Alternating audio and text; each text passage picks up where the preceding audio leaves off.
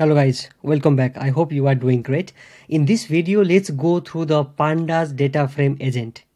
Until now, in LangChain, we have an agent which can interact with only one data frame, right? But in data analysis, often we require multiple data frames, right? We need to go and interact with multiple data frames. So now in LangChain, there is an agent where we can use that particular agent to interact with multiple data frames. First, I will show you how you can use the agent to interact with single data frame agent. I have already done this in my earlier videos also.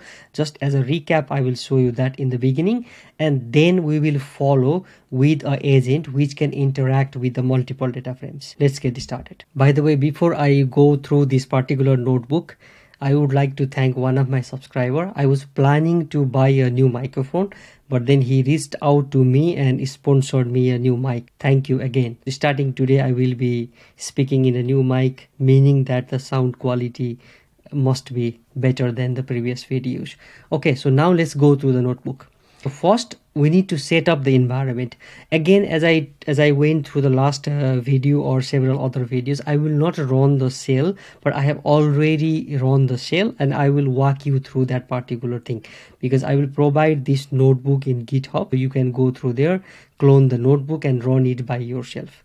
First, we need to set up the environment, right? For setting up the environment, it's as normal we need to install the necessary packages, and then we need to have the OpenAI API key because we will be using the language model from OpenAI. So if you don't have the API key, please go to this particular website and get the API key when you run this particular shell, and it asks you to input OpenAI API key. Once you provide that, you are good to go.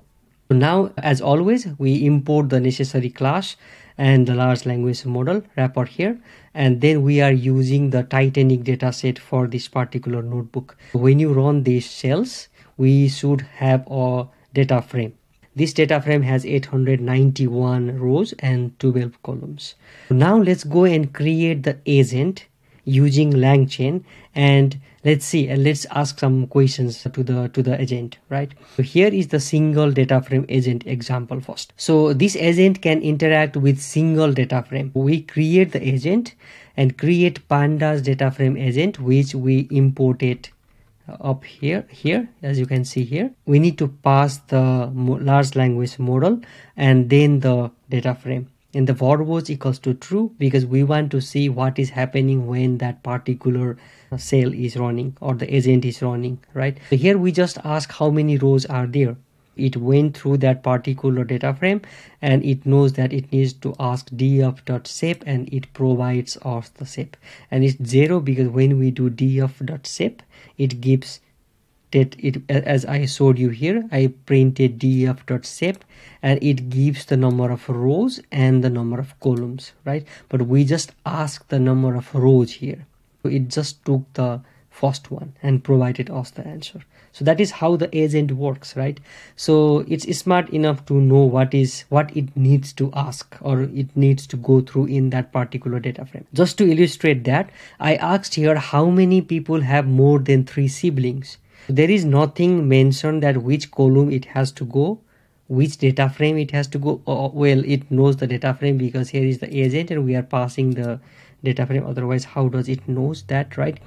But then it went through that particular column and finds the answer for us. So that is how the single agent works, right? Only with one data frame.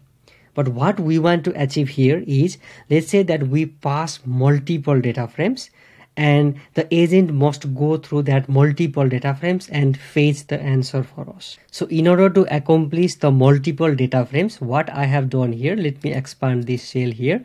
What I did is first I just check here df.info to know that, okay, how many rows are there or how many columns are there, right? So here I just want to go and see the age column. As you can see here, it just has 714 rows, meaning that there are some null values in that particular column. What I did was create a new data frame. So df1, I just take the copy of that previous data frame, df.copy, and always please proceed in this direction, that always take a copy of the previous data frame. It's easier and the data frames are isolated from one another. And what I did is in the df1 age, df1 age.fill na, meaning that I want to fill the missing values in that particular age column by what? By the mean of the age. So what this is going to do is, when it sees the null values in that particular column, first it will calculate the mean of the age, and then it will fill that particular number in all the missing rows, right? So that is what it is doing here. That means that we have a different data frame, df and df1. What we can pass now is, this is really getting good each day and each and every day we go through, because there are many people contributing to the LangChain, and we can use it to do many cool things. Here I just create pandas data frame agent. There is nothing different here, but then here is the large language model, and in a list you can pass the two data frames, df and df1, and you can ask how many rows in the age column are different. So this is just the question we asked here, right? It says that, okay, I need to compare the age column in both data frames, because it knows that we are passing two data frames, and there is the Python REPL going behind the scene, and it says, okay, length of this not equals to length of the previous one, and it finds 177. So yeah, that's how it calculated and say that, okay, 177 rows in the age column are different. Yeah, because those missing columns or missing rows which has null values, we imputed. So that is the ode that you need to remember. If somebody is imputing, meaning that somebody is replacing the missing values with or something else with something different. So yeah, that is how it works. And what I want to still go through here is, I want to create another data frame so that I can pass, just to illustrate you that we can pass many data frames, not only two.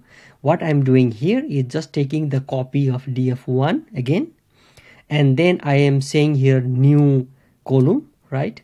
And I'm saying that d of age, take the age column and multiply all by 2. Then we have a new data frame, right? So if you can see here, I have a new data frame df2, and the column that I just passed is here. As you can see here, age multiplied, and as you can see, age is 22, is 44, 38, it's 76, meaning that we just multiplied that particular column, right? So now I can create the agent again, where it says that, okay, it's the same thing, create pandas data frame agent, and I pass the 3 different data frames. And I ask, are the number of columns same in all the data frames? It needs to go through all the data frames, right? As you can see here, the agent is doing something here, right? So first there is a thought. It says I need to compare the number of columns in each data frame, and then it went to the first data frame, it went to the second data frame, it went through the third data frame, and it finds that, okay, there is something here, right? There is something different here, and it says no, the number of columns is not the same in all the data frame. It's really good, because as a machine learning engineer myself, we need to go through different data frames also, because we need to do some kind of exploratory data analysis also, right? So it's always difficult to find, okay, what is in one data frame, what is not in another data frame, and all the different things. But with the help of these kind of agents, we can quickly find, okay, what is in one data frame and what is not in another data frame, or similar to these things.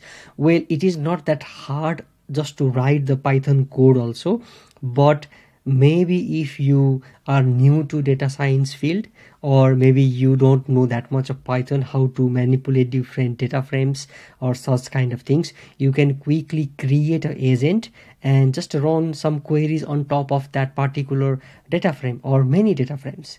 Yeah, that's all for this video. I hope you learned something new today. Yeah, thank you for watching, and see you in the next video.